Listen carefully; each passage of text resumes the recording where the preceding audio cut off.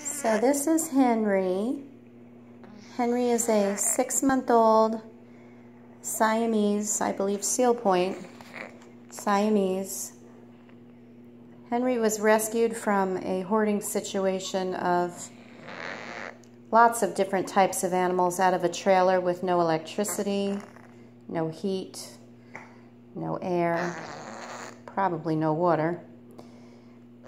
The person said that Henry got a cold and he was sick, and there was 4 of them that were pretty much close to death when she dropped them off for me. I made her surrender them with the promise that I would try to get them better. It's day 4 or 5, and this is the first time he's responding.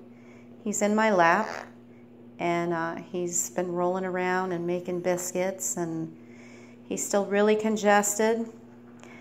But what almost killed him wasn't the congestion or the upper respiratory, although that very well could have. But you can see he is completely emaciated. He is only about 4 pounds, and worse than that, he was dehydrated, terribly dehydrated. So we've been giving him fluids every day, 60 milliliters 5 times a day for this little body is a lot, and that's what he required. So it looks like Henry's going to make it. And once he does, he's going to need a home. And I promised Henry that he's going from that horrible trailer to a palace. So if you have a palace and you'd like to adopt Henry, he's just going to have the best life from here on out. There's no way anything like this is going to happen to this little guy ever again. So let us know if you'd like to adopt him, and we're taking applications. Of course, we're going to get him 100% better.